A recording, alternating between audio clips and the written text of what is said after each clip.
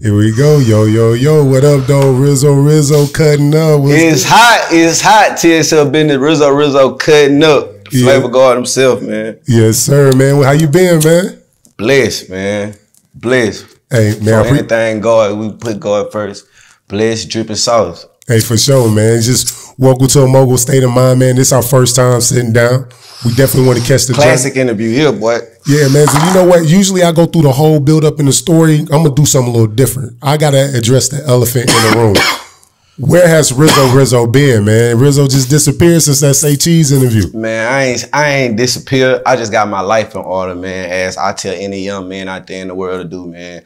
You feel me? Anybody that want to be a rapper, whatever you want to do in your dreams, if you don't have your life in order, you need to do that first before you chase your dream. You know what I'm saying? Because, and I never took like I said, talking to Boogie, I never was saying as when we take L's in life, not saying as money-wise, as like mental, you know what I'm saying? Shit like that, like with your family, you feel me? So I felt like I was taking L's on being around shit that matter more than just music. Even though music helps me and funds my life, you know what I'm saying? Cause shit, I'm one of the niggas that say I want to be a rapper. I want to be a rapper. I ain't the niggas that rapping and say, man, I ain't no rapper. I ain't one of those. I want to be a rapper. I want to do big shit. See what I'm saying? But for me to do big shit, I got to make sure I'm stably fundable by myself, you know what I'm saying? Cause I'm independent artist, you know what I'm saying? So I'm not one of them niggas that can run to the labels and ask for some money for a budget for something. So I had to get my life in order before, you know, that was it. I didn't want to get my life in order.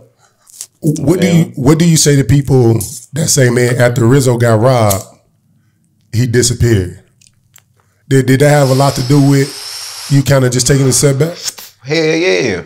I wasn't gonna sit here and say it didn't. It did. Because as me as a man, if you know, fuck Rizzoo, if you know Lil Ray, they had a chipped tooth. You know what I'm saying? If you from Northside Houston, Texas, they know that man ain't never been no type of hoe ass, ducking no fades. Let's stop right there. If I fought Maxo Cream, that's probably 200 pounds bigger than me, will you think I'm scared to fight or stand up for myself in any other situation? Put that together. Yeah. So as that, I know that and this being a street situation, man, I'm just not the type of nigga to run to no streets. I'm just gonna handle it outside of the streets, and however that goes, that's how that goes. We put it in God's hand. See what I'm saying? So yeah, it had something to do with it. So that made me turn into more drugs, and me turning into more drugs made me just give a fuck about life. You know what I'm saying? Because I was depressed cause a nigga playing with me and I can't do what I know what I do as. See what I'm saying? Yeah. So I know as that, I was just fucked up in the mind and I was in a bad place of mind. So, feel me, I'm not the type of nigga I wasn't giving up. So I was like, fuck it, man, let me try something different. You know what I'm saying? And shout out to my brother Nunu and Danny that made me start working out. And that working out made me just a big transformation in my life as for just everything. And that's why I say, like, you know, like some people say it take a lot of other discipline, like going to the army or going down there doing time and shit like that. But I can say it took me to start just being disciplined in the gym to like understand and really know life better. You know what I'm saying? So that's all it was. And I say thank you for the whole situation because the situation woke me up.